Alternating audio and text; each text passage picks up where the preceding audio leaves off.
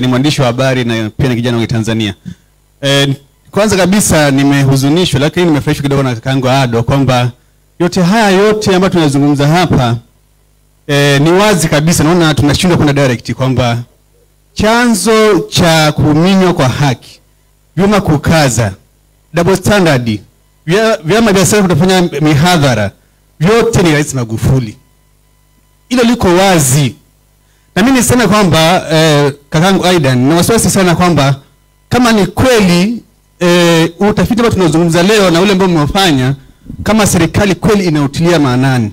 Inawezekana tunakaa hapa tunazungumza tu lakini mwisho wa siku polepole akaongea pale akatoka, lakini yote ambayo tunazungumza yasifanywe kazi yoyote. Kwa mfano mimi nimeshahudhuria mwaka uliopita. Tumeona kwamba 92% ya Watanzania walikuwa wanataka bunge live, lakini rais anaonekana peke yake tu kwa kutumia tu kodi hizi za wananchi bila utashi wa kuona kwamba je, hawa wananchi ambao pia wanawakilishi bungeni nako waone, lakini anaona peke yake. Sasa mimi nasema hivi, rais ni tatizo wa masuala yote ambayo yapo hapa ambayo tunayazungumza, na yeye hasikilizi watu wengine, anajisikiliza yeye, na ndio maana watu wote ambao wako waandamizi kama ndugu yangu Polepole wanamsikiliza yeye tu, asikilizi wananchi. Okay. Hiyo ndio tatizo. Sasa Polepole, swali langu kwamba utuhakikishie kwamba ni kweli kwamba tunazungumza hapa yatafanywa kazi, maana tulishazoea tunazungumza, lakini kumbe bosi kule anajisikiza yeye, asikilizi mambo mengine ambayo baada ya kutoka kwa watu wengine wa muhimu. Asante sana. Asante Sofia. Kule nyuma kule. Asante. Mimi naitwa Tito Magoti. Natokea kituo cha sheria na haki za binadamu. Nimeona pia tatizo lilotuweka hapa tangu tumefanya utafiti, tangu tumeitisha mkutano huu na sisi kutoka huko tulikotoka kuja hapa. Tatizo liko katika kitabu cha Speaking Truth to Power.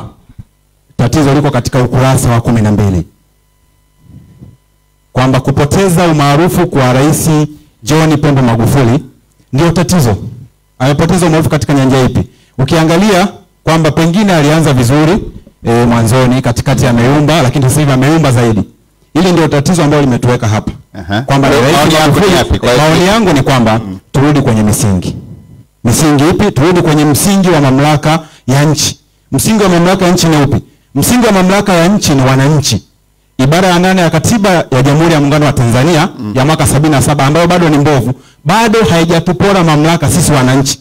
Sisi ndio msingi wa mamlaka ya nchi. Turudishiwe mamlaka ya kuamua mambo yetu. Turudishiwe mamlaka ya kufurahia our civil liberties.